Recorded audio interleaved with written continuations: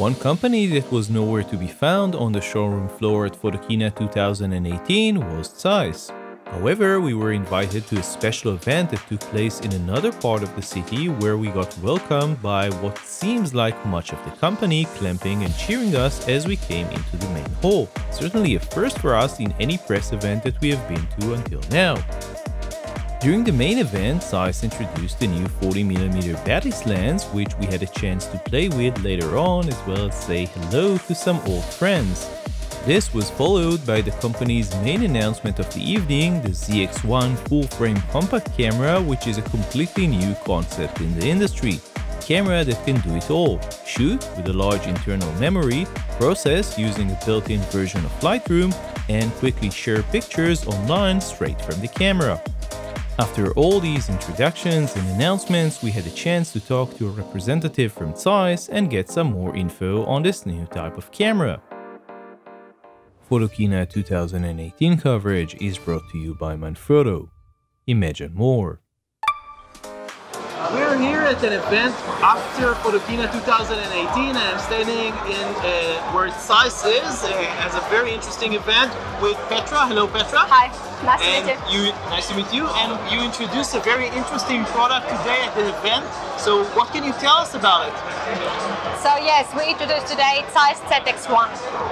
Zeiss ZX1 that allows you to stay in your flow. So that's our take on the creative photography.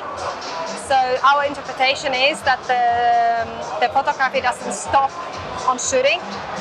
It continues with editing, and actually it's only ready when you share your story, tell the story to the world, to your friends, to your audience. Okay, and let's talk a bit about the more technical aspects of this camera.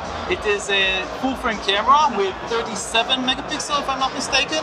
Yeah, absolutely. So it has a 37.4 megapixel sensor developed by Zeiss, integrated with a 35mm 2.0 lens, very nicely integrated together, which is bringing the best possible results out of such a full-format mirrorless camera. And it also has a very interesting touch interface with a very large screen. We don't see it here, but maybe on the B-roll we can see it.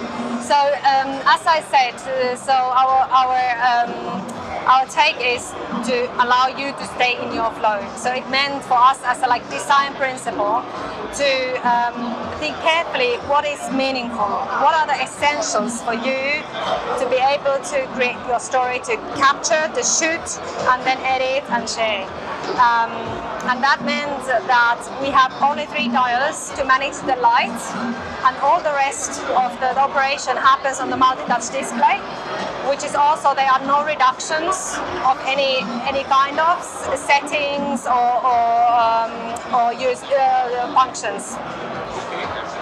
Another question, I think that you told me before that this camera basically doesn't have an SD card at all, memory card at all. So how does it capture images or saves images? Yeah, so we are very true to our design principle, and here we again minimize the hassle, or want to help to minimize the hassle. So we have a 0.5 terabyte, 512 gigabytes memory card integrated, fixed in the camera, yeah.